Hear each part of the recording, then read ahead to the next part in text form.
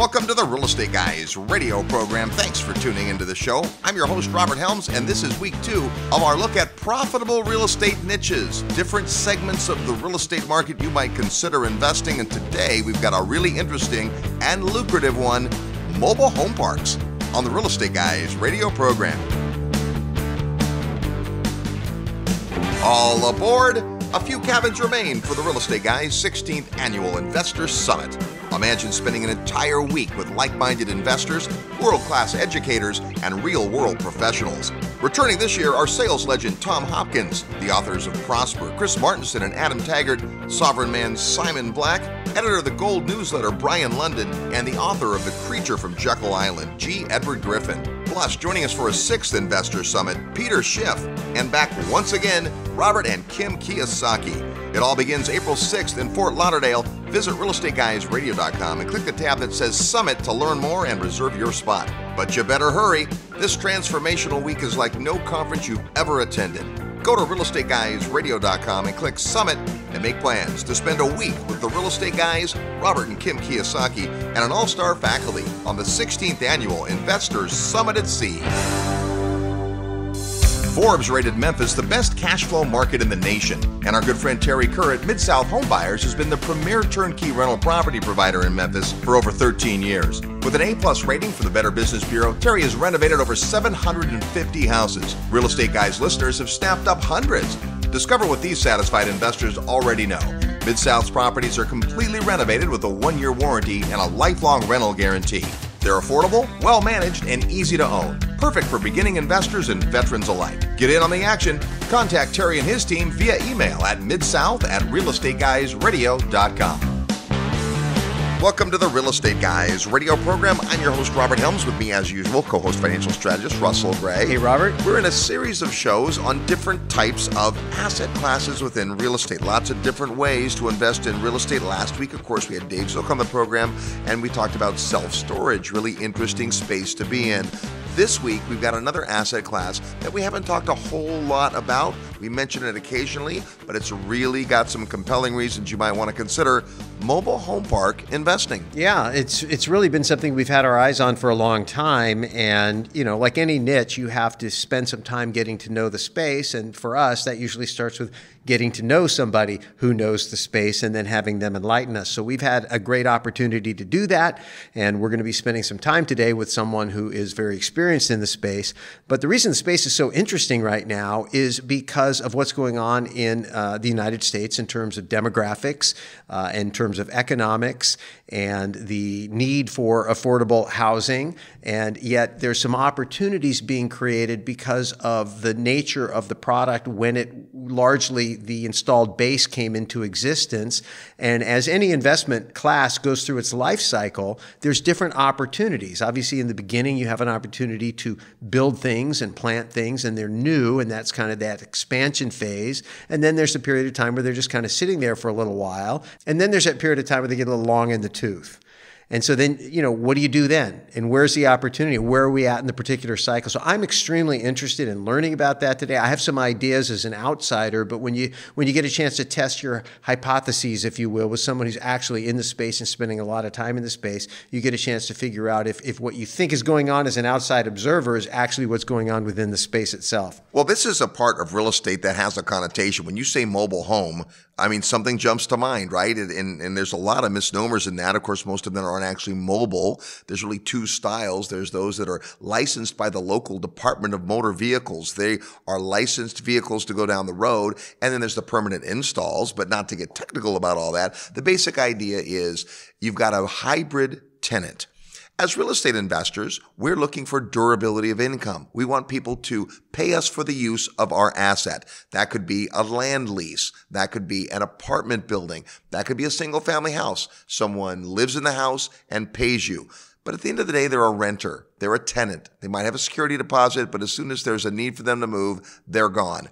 A mobile home, as ironic as it sounds, isn't very mobile. And in many cases, the occupant owns the structure, you own the land beneath it. So they have a different incentive to pay than the typical tenant. Well, yeah, if you think about it in commercial, it's a holy grail, a triple net lease from a well-qualified tenant. They act like an owner. But the burden of all the maintenance on the property, all of that's on them. That's great. You own the property, but they act like they own the property because it's triple net. If you look at like some of the way hotels are organized, you have somebody who owns the hotel, and then you have somebody who operates the hotel. But the operator really has the vested interest in taking care of the property. In this case, you've got somebody who is living in the structure, which is the part that depreciates and wears out over time, and is sitting on top of the land, which you own, which doesn't deteriorate over time.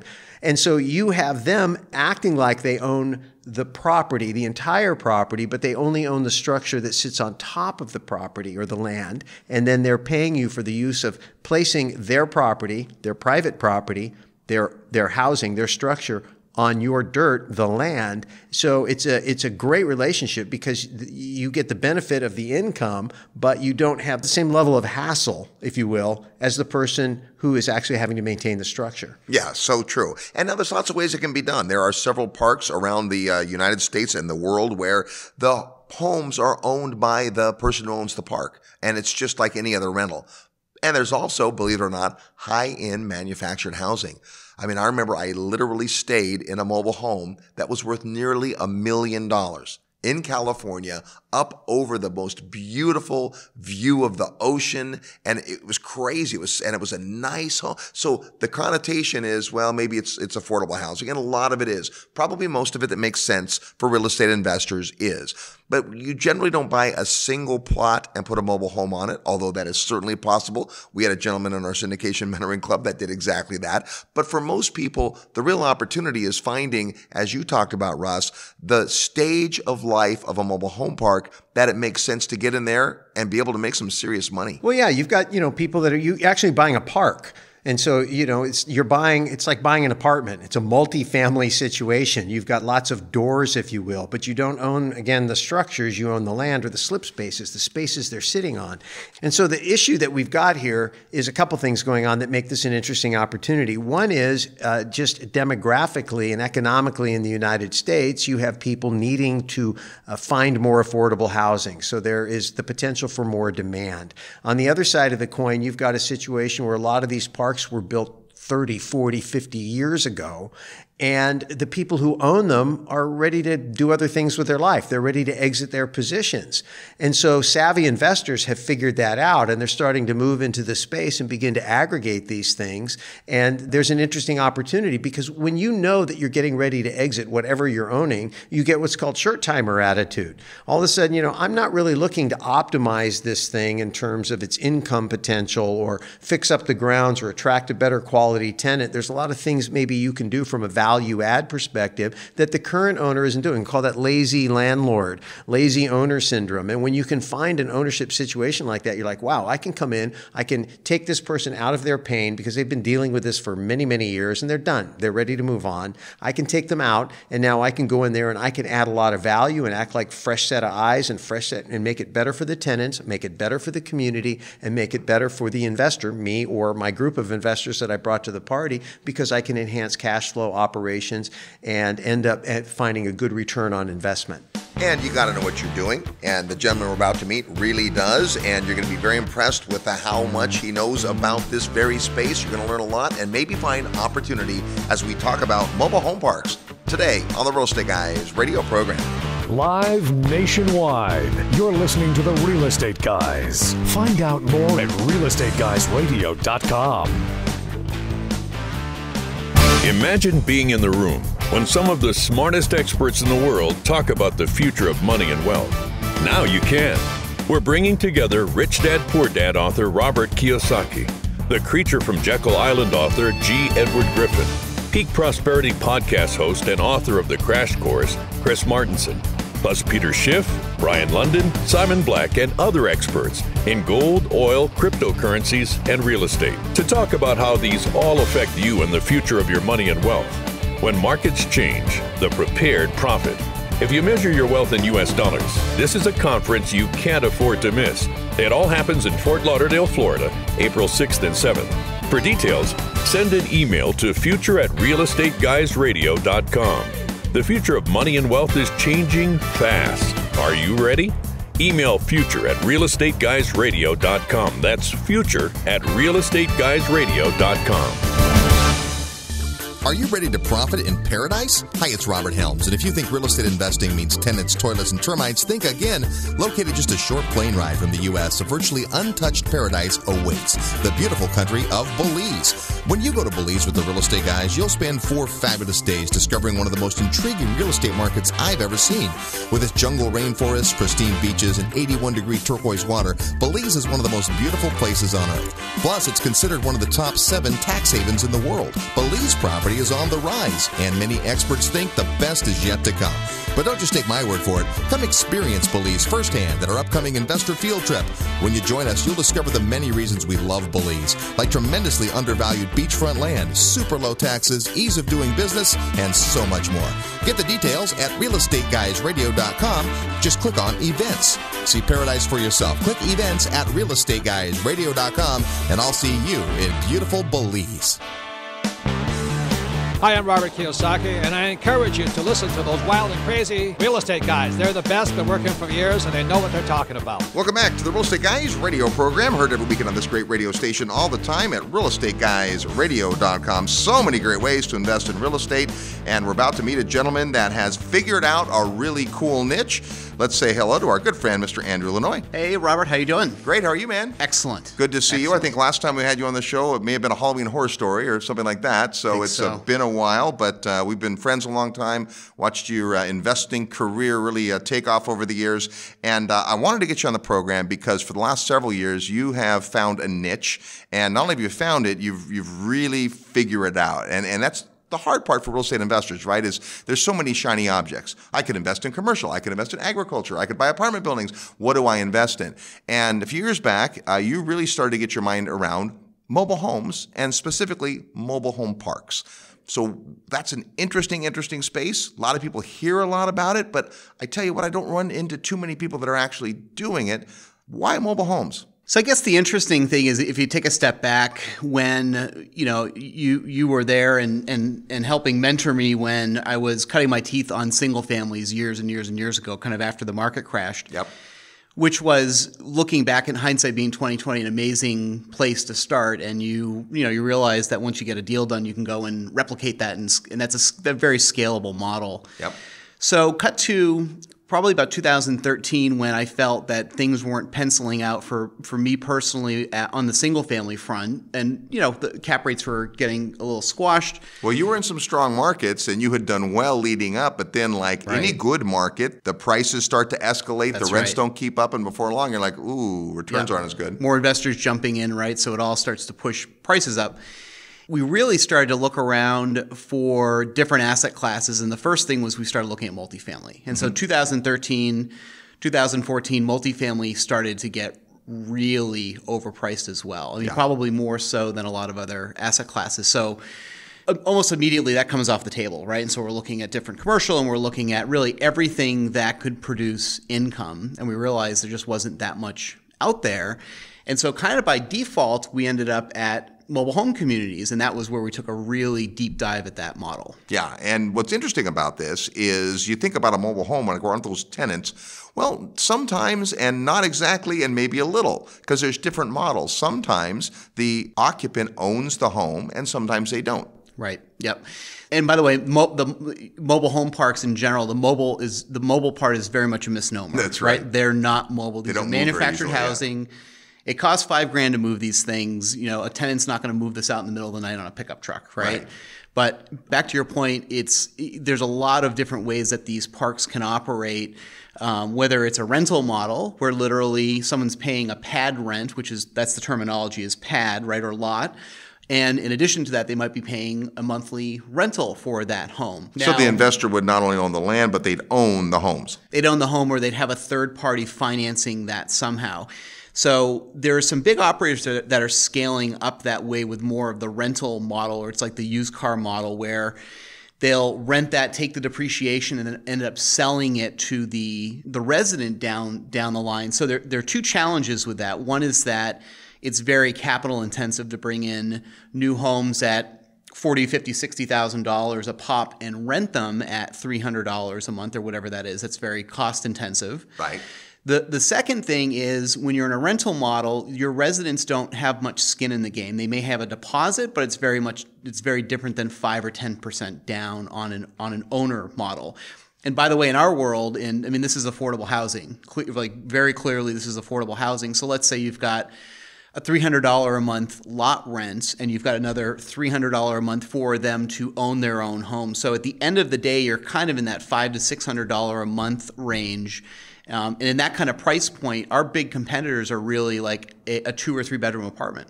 Right. Well, think about this, and I guess maybe educate us about this. For someone who's listening and thinks, well, $600 a month isn't very much. What do they get for that? What kind of a size of a home is that? Yeah, it's really interesting. So for let's just say it's $300 a month for, there's companies out there that Warren Buffett owns that will finance these, right? Yes. So the interesting thing is, the average tenant profile is about their credit scores in the mid-5s. They've got $8 billion out in loans. This is a company called 21st Mortgage with a 5% default. Okay. Someone puts 5 to 10% down on a $40,000 to $50,000 home, and you're looking at somewhere in the neighborhood of $300. So these are 3-bedroom, 2-bath. They're really nice, brand new homes. Right.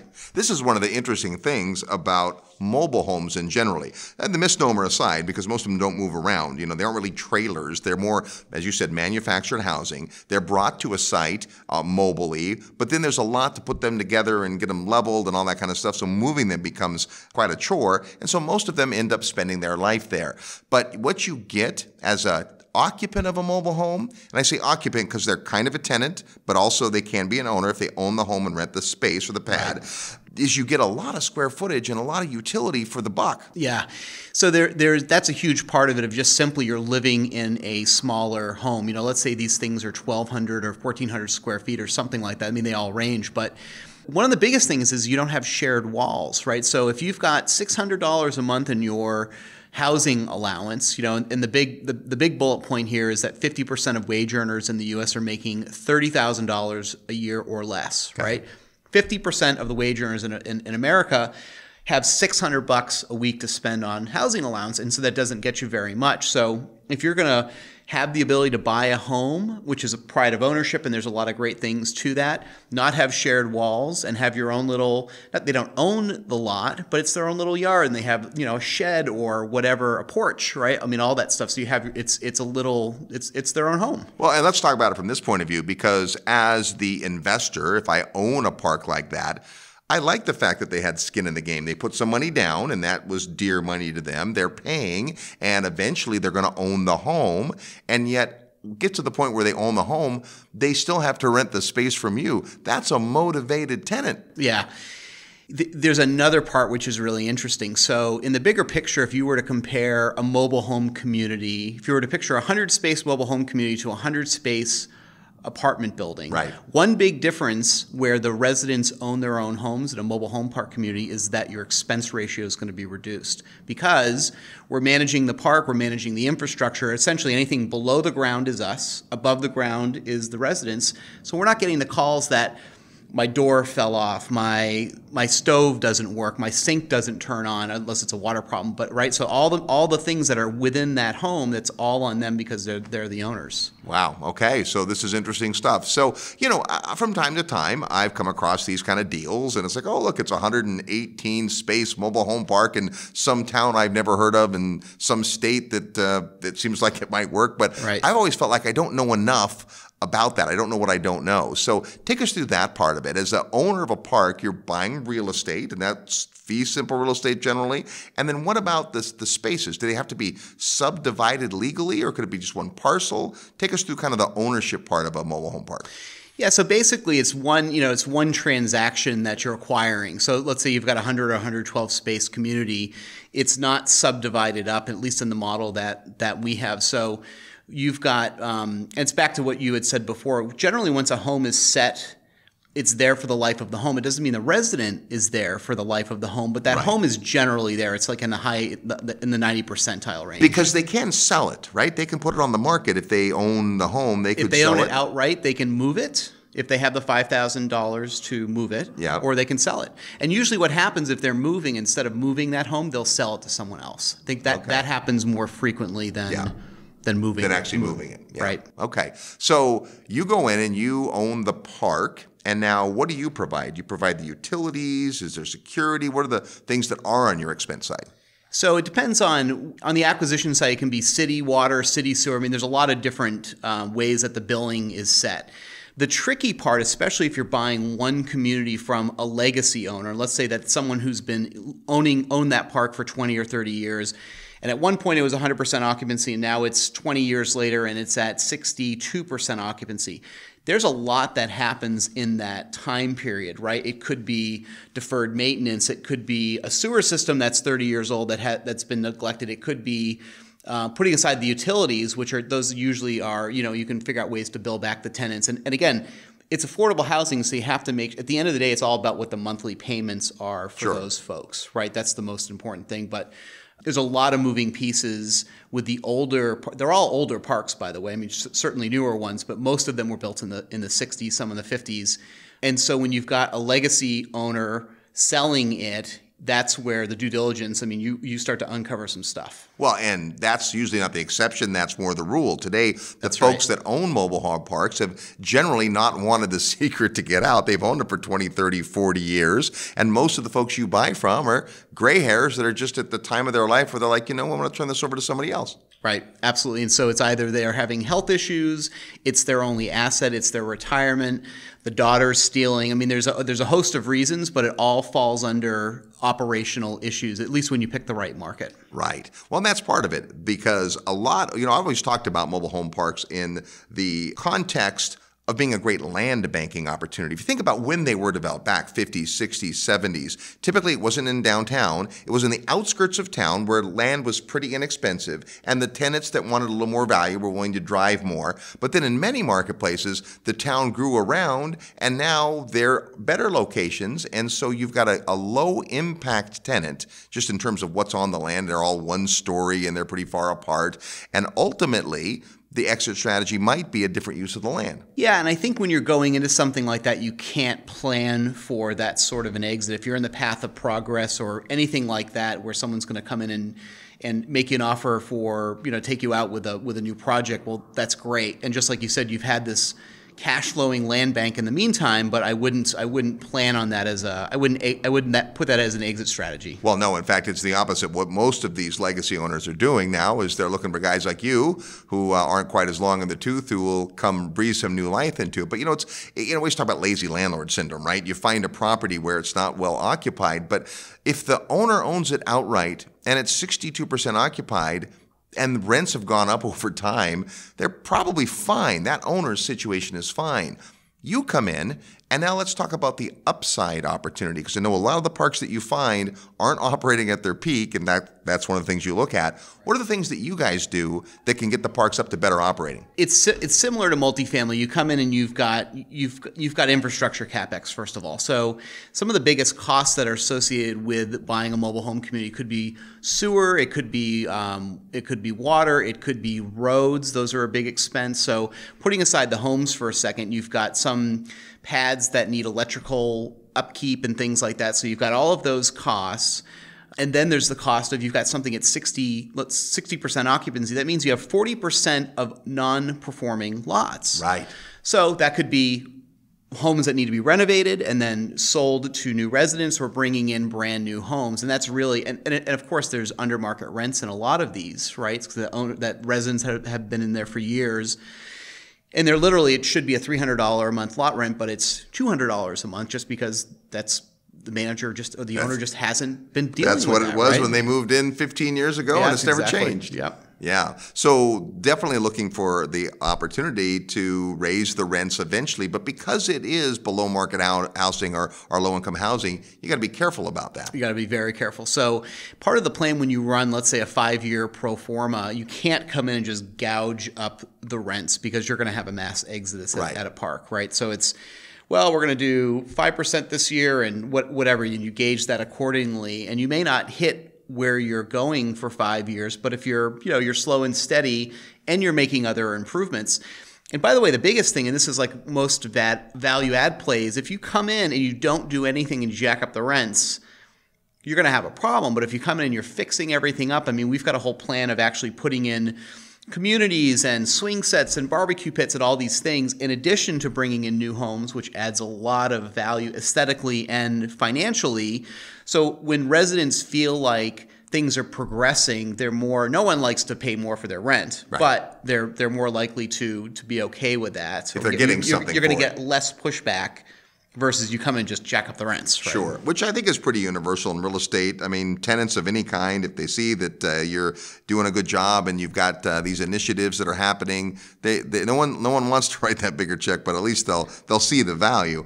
Well, let's talk about from this point of view. And I don't know the answer to this, and I'm guessing you guys are in multiple states, but how does tenant-landlord law work with a mobile home? Because they're kind of a tenant and they're kind of an owner. And as we look as real estate investors, we always want to know, is it tenant-landlord law favor the tenant or the landlord? And maybe I'll make a market decision based on that. How does it work with the mobile home park? So it's definitely a little bit different. So the manufactured housing, it's a chattel loan. So you're basically, if you've got, the school of thought is if you've got someone paying $300 to rent or lease to own on a home, and then you've got a pad rent. If they can't pay that pad rent, let's say they own their home outright, they're not going to be able to just pick that up and move it, because really good chance they don't have $5,000 to move that, right? So it's really state by state by how the process works and the eviction works, but you're basically putting a lien on that home. So it's usually, I think it's, at least the states that we're operating in, kind of in the Midwest and the Southeast, maybe it's a 90-day process to get someone out. And of course, that's not, you want to make a deal with someone, because some of these folks are a car crash, a car accident, a medical payment away from having a really tough time. So you want to be able to work that out. But if someone goes dark and they're just not communicating and you have to do that, then it's actually not a terrible process. Well, and I think the big upside, and maybe we haven't been clear enough about this, is just the performance of these things, because what really attracts me to the space is the cap rates are crazy good. Yeah, so right now we're typically buying 8 to 12 caps. We've bought some that been at higher caps, but 8 to 12 is pretty standard across the board. And just to break that down, so if we're looking at a portfolio, for example, maybe that's at an 8 or a 9 cap, maybe a 10 cap. And when we're picking up these mom and pop deals where it's one owner who's owned it and it's their only asset, then maybe it's a little bit higher. Maybe it's more of a 10 to 12 cap. And how often are those legacy owners willing to maybe carry the financing or stay involved in some way? It's happened frequently, and part of the reason is if you go in and it goes back to the decline of a community over time, and it goes from 100% to 60%, there's a lot that's happened just with morale in that community, right? So you've got deferred maintenance, you've got all these things that some of them you can put a dollar amount to, like, the roads will cost this much to fix, and another is really it's a morale thing, right? So what's been interesting is if a seller, let's say that in the seller's mind the property is worth $1.5 million, but really it's worth $1 million if you comped it out. Yep. In order to get as close to whatever the seller thinks the value is, then sometimes carrying paper is a good option, because if you run the financing and it makes sense, you can sometimes pay them a little bit more, because then you have leverage on the deal. But rarely are you going to get a commercial lender to loan on the acquisition of a park. In a scenario where the occupancy is in like the 50s and 60s, it's tough. Yeah. There's some out there. There's some floater and bridge products, which is but finding like a Fannie or Freddie product is going to be really tough at that occupancy. All right. Well, we're talking with Andrew Lanois about mobile home park communities. Is that a way that maybe you can get some higher returns today in a yield-starved market? We'll find out more when we get back. Plus, we'll play real estate trivia next. You're tuned to the Real Estate Guys radio program. I'm your host, Robert Helms. Real estate investment advice right in your mailbox. Sign up for the free Real Estate Guys newsletter at realestateguysradio.com. Imagine listening in as two real-world apartment investing experts share their best ideas and strategies.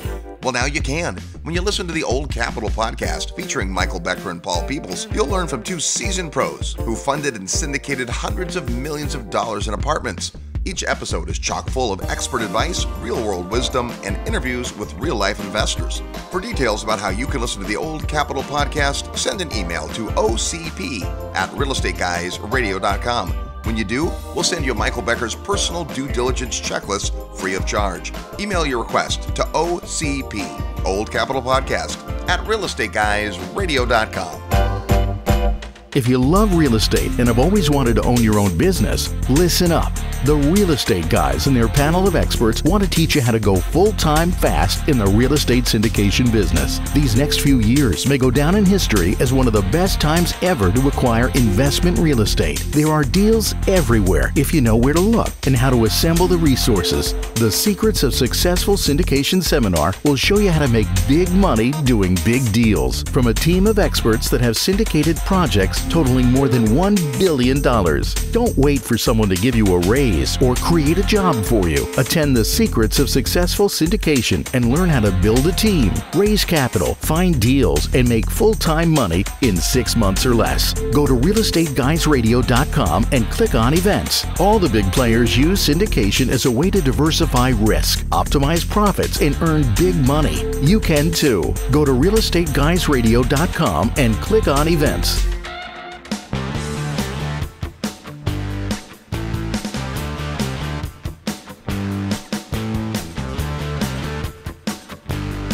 Hi, this is Lawrence Yun, Chief Economist with National Association of Realtors, and you are listening to The Real Estate Guys. Welcome back to the Real Estate Guys radio program. Thanks so much for tuning into the show. You can still make it, but you're going to have to hurry to get into the future of money and wealth. It happens April 6th and 7th in Fort Lauderdale, Florida. All the details at futureofmoneyandwealth.com.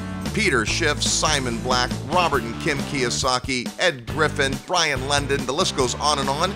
If your name's missing, get signed up right away. We're talking about a profitable niche in real estate investing, and that's mobile home parks. Before we get back to our interview with Andrew Lanois, it's time to play Real Estate Trivia, your chance to win a prize by knowing something about real estate and specifically, you guessed it, mobile homes.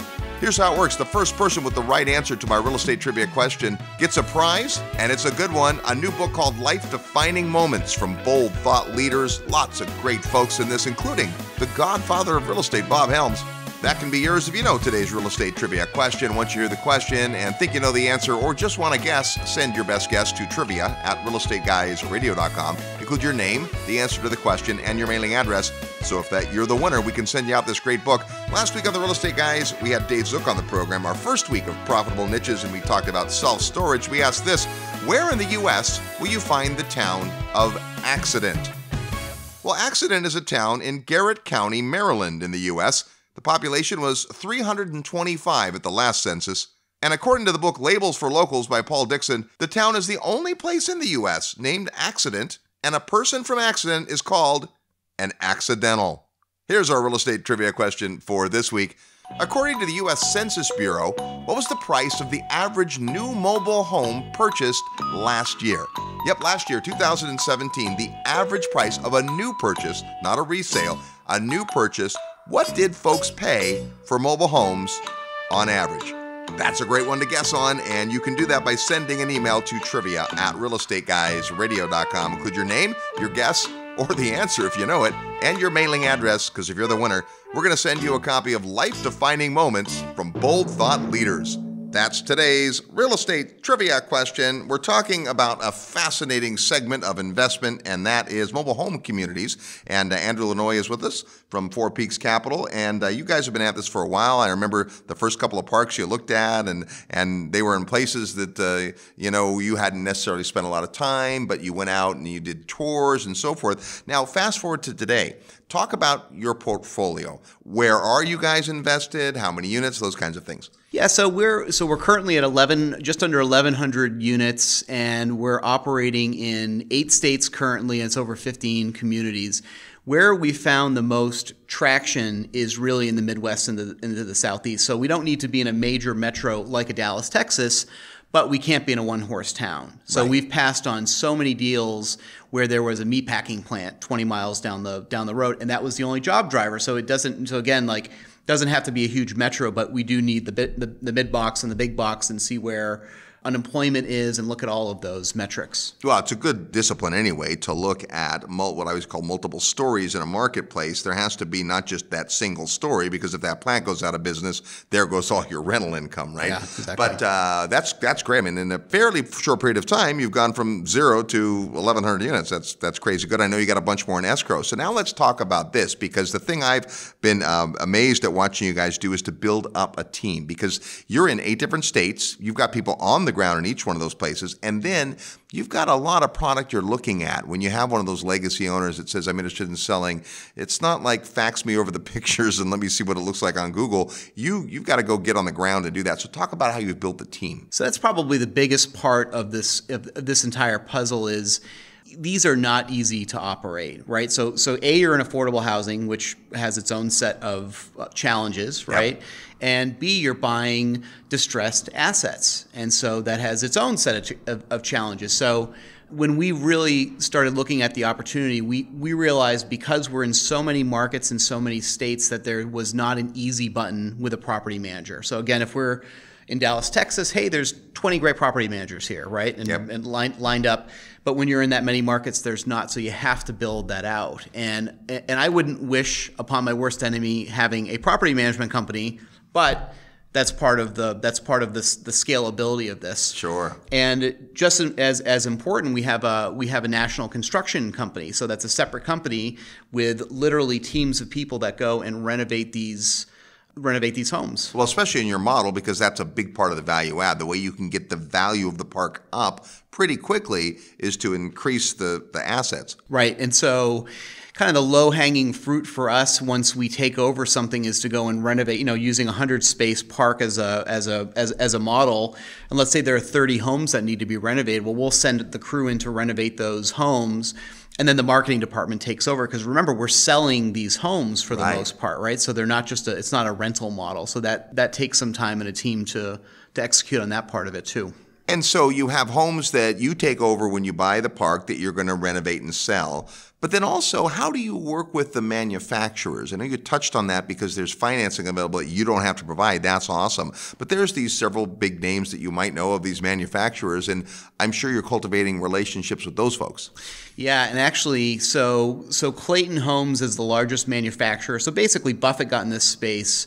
Warren Buffett got in maybe, I think, over 10 years ago. And so he saw the vision, built out Clayton, which went around and bought all of the manufacturers around the U.S. So now they're the biggest, with it's 40 or 60 manufacturers in the U.S. And then 21st Mortgage is their kind of the sister company, which finances these homes. So they have different products where if you bring in a new home, you've got a setup charge, which let's just say it's $10,000 or $12,000, that you can potentially recoup that once you sell that home to a resident, so you're not buying everything in cash at a $50,000 price point, or whatever the price point of the homes are. Yeah, okay.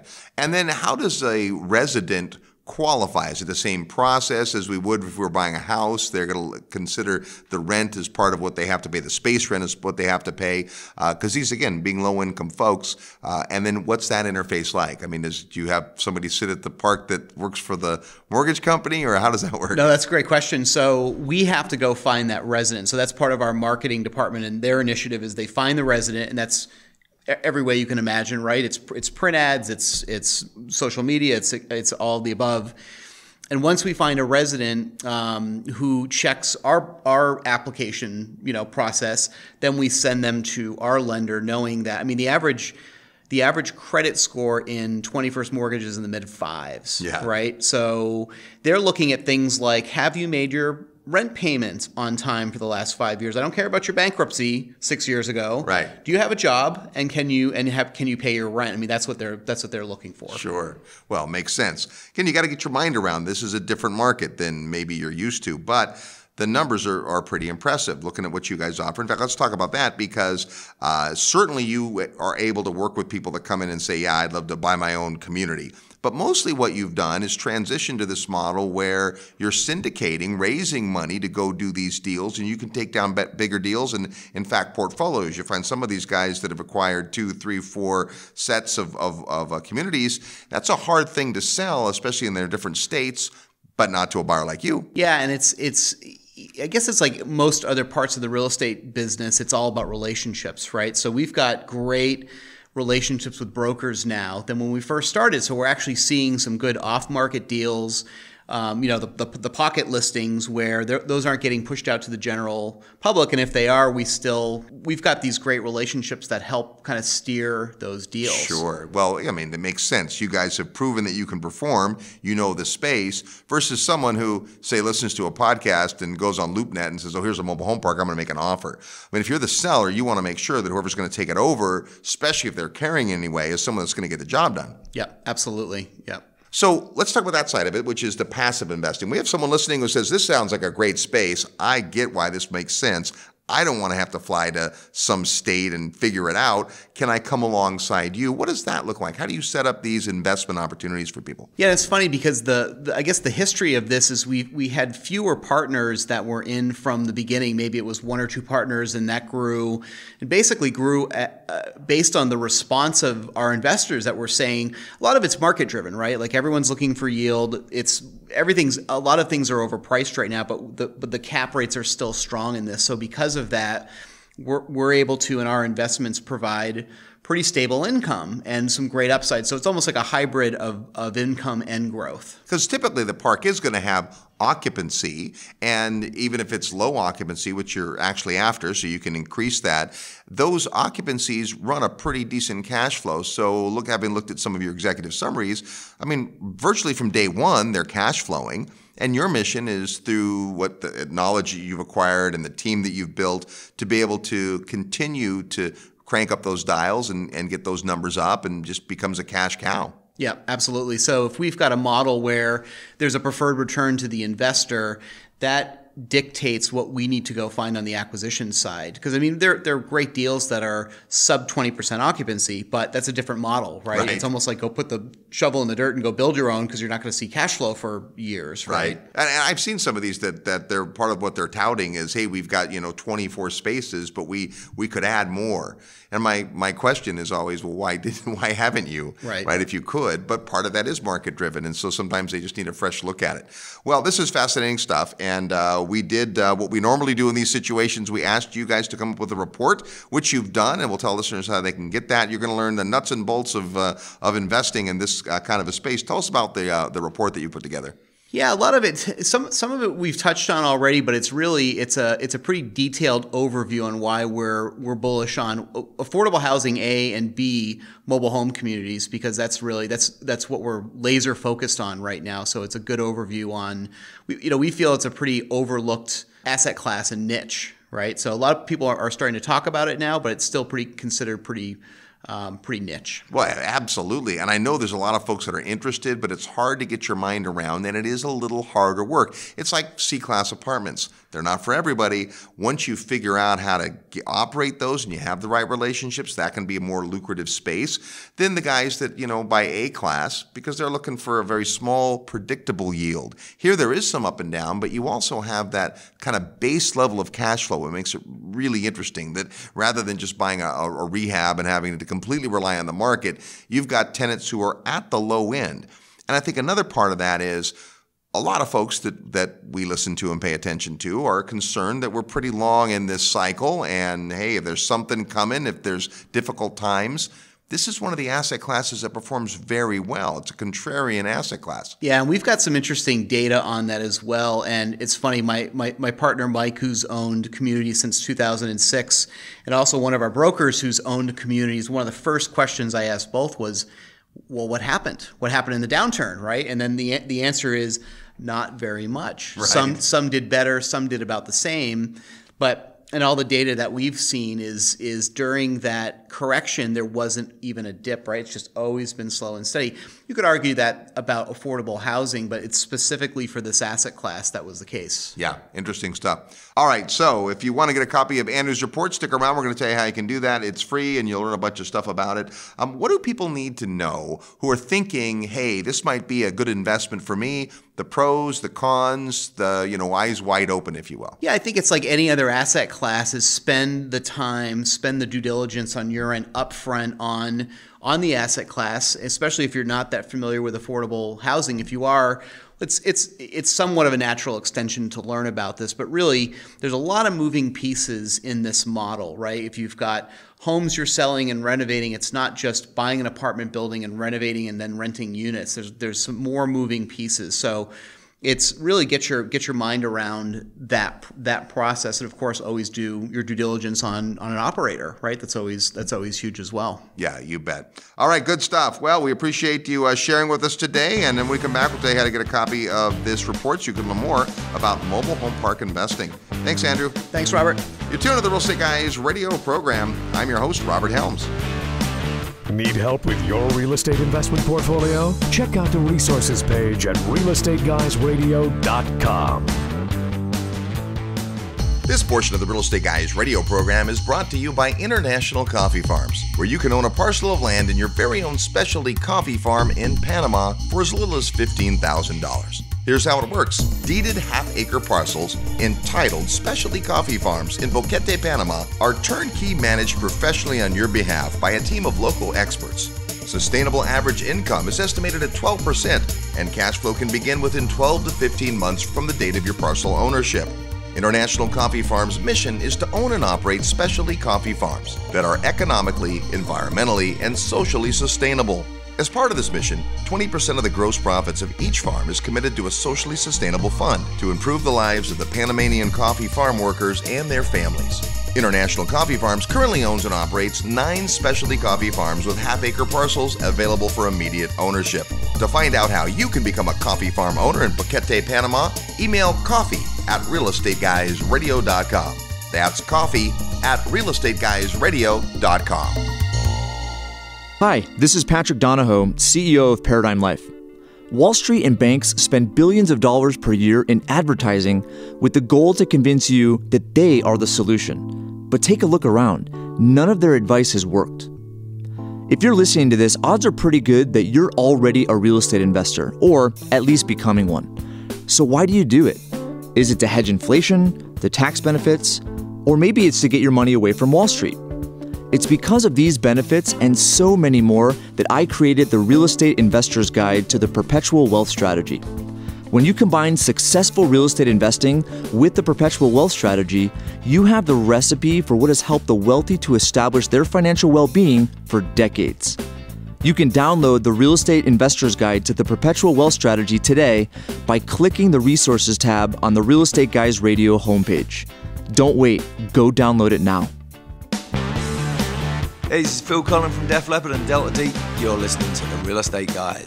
And welcome back to the Real Estate Guys radio show. Oh my gosh, a ton of information about mobile homes and mobile home parks from Andrew, Illinois. Well, this is the reason why we want to go talk to people that are like neck deep in their niche, that are experts, because they just have tactical knowledge. They have industry knowledge and insights.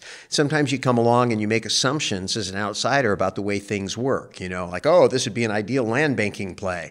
And then you dig deeper and find out, yes, but there are some technicalities, and there's just different things. So, always learn a lot when we talk to people, but I think the highlight is really just understanding how important it is that if you choose to invest in a space, either you're going to commit yourself to becoming the expert, or you're going to commit yourself to finding the expert and then investing in and through them. One of the interesting things is that Andrew talks about building his team, right? Very critical. And this is a lot of hands-on work that has to be done. We actually had a chance to spend some time after the interview with Andrew with his partner, who is totally hands-on, independent of their company together. Prior to that, his partner, Mike, hands-on mobile home park owner who really gets what it takes to make one of these things sing. Well, it's like any business. If you run a company at any level, if you own a grocery store, the money gets made really at the ground level. Who's waiting on the customer, who is helping them with their order, who's taking their money, who's stocking the merchandise, who's making those tactical decisions. And the devil's always in the details. And so operations is really, really important. So, people think, oh, I'm just going to buy this apartment building, or I'm going to buy this mobile home park, or I'm going to buy this whatever, and I'm just going to own it and it's going to throw off cash. Well, yeah, it will, as long as somebody is minding all the details. And that's where the operating part of it comes into to deep account. Yeah, and you know what, the big picture is the returns are fabulous on these, but there's a lot of work. It's not a passive investment for most folks. Of course, Andrew and Mike and their team have figured out a way that you could make it passive if you wanted to. So if you're interested in finding out what they do and a little more information about this space, just send an email to mobilehomes@realestateguysradio.com. mobilehomes@realestateguysradio.com, and you'll get the information. Big thanks to Andrew for sharing it with us today. Hey, some time still remains for you to get a ticket to the future of money and wealth. It's going to be incredible. If you've noticed that there's been volatility in the stock market or gold or oil or Bitcoin or any of that, you want to figure out what's going on, we've got the most amazing faculty, and we'd love to have you at this event. You know, we really do. Every year we go off to the Investor Summit at Sea, and we get together with this amazing brain trust, and we spend all this time looking at what's going on in the world and how do we play it? Where are the opportunities going to be? And not everybody can get on the ship, and we understand that. And so we've got this opportunity now to share the bulk of the Summit at Sea faculty for 2 full days on land in a hotel conference center, talking about what is going on in the world of money and banking and currencies, and what does the future really look like? Because there is going to be some change. There's already been some change going on. And the question is how is that going to affect me as a street level investor? And so the way we're going to organize this, which I'm so excited about, is we're going to have these big level thinkers, these thought leaders, these best-selling authors. They're going to be coming and they're going to saying, this is what I see in currency. This is what I see in metal. This is what I see in the dollar. This is what I see in Fed policy. Brand new Fed chair. We got Tom Wheelwright coming, talking about the tax reform. What's going on in the tax reform? Where are the opportunities? Where are the potential problems? And so they're going to lay all that out. And then we're going to bring in a whole group of people that are niche investors, that are investing in multifamily real estate, single-family real estate, residential assisted living, land, all these different investors. And they're going to sit at and they're going to say, okay, based on what I just heard, how am I going to invest? What am I going to do? Because knowing what's going on is interesting. Being aware of a problem or opportunity is interesting. But ultimately, how do you apply that knowledge to effective action? Well, we're going to be talking about that at the Future of Money and Wealth. Well, and because it's 2 full days, plus a fun reception the night in between, you're going to have a chance to meet other investors from all over the place, find out what they're doing, what was their take on the ideas. You're going to get to make great connections, and you're going to leave with actionable items that you can make sure in the next 6, 12, 18 months, you are on the right side of change. Yeah, and the thing is, because we think it's so important, it's probably the least expensive 2-day seminar that we have done in quite some time. So and it could arguably be the most expensive. It should be thousands and thousands of dollars, and it's not, because we do not want the price to be a barrier to entry. No, people need this information, and that's the point. And we don't want to sound doom and gloom, because we don't consider it to be doom and gloom at all. I mean, I remember sitting with Peter Schiff and Robert Kiyosaki and Simon Black in 2013 talking about Bitcoin. You know, and so what's an idea worth? Right. You know, I mean, you get a good idea from a smart person and you just act on it, you know, it can change your entire life. And so we're not saying that's going to happen for you, but pretty sure if you're not there, it probably won't. Yeah. So this is about getting great people together in a room for a couple of days and focusing on a hot topic and then walking away with actionable intelligence. Get all the details at our website, realestateguysradio.com, under events. Big thanks to Andrew Lanoy for his big brain on mobile home parks today. If you want to find out more, send an email to mobilehomes@realestateguysradio.com. Next week, we'll talk about another real estate asset class. Until then, go out and make some equity happen. Hello, this is Robert Kiyosaki, and I'm very excited that I'll be joining the Real Estate Guys for their Investor Real Estate Summit at Sea. Join me, join my friends, join the Real Estate Guys Investor Summit at Sea, and I'll see you out there. Thank you very much. This episode of the Real Estate Guys radio show is brought to you by Paradigm Life. Powerful cash management strategies using life insurance. Learn more at beyourbank.com. Mid-South Home Buyers. Low-cost, turnkey cash flow properties in Memphis, Tennessee. Corporate Direct. Asset protection strategies for real estate investors. From attorney and Rich Dad advisor Garrett Sutton. Find these and other great companies under the Resources tab at realestateguysradio.com. To learn how you can expose your product or service to the Real Estate Guys audience, call 888-489-7723 extension 4. That's 888-489-7723 extension 4. Or use the feedback page at realestateguysradio.com. Thanks for listening, and we'll see you next week right here on the Real Estate Guys Radio Show.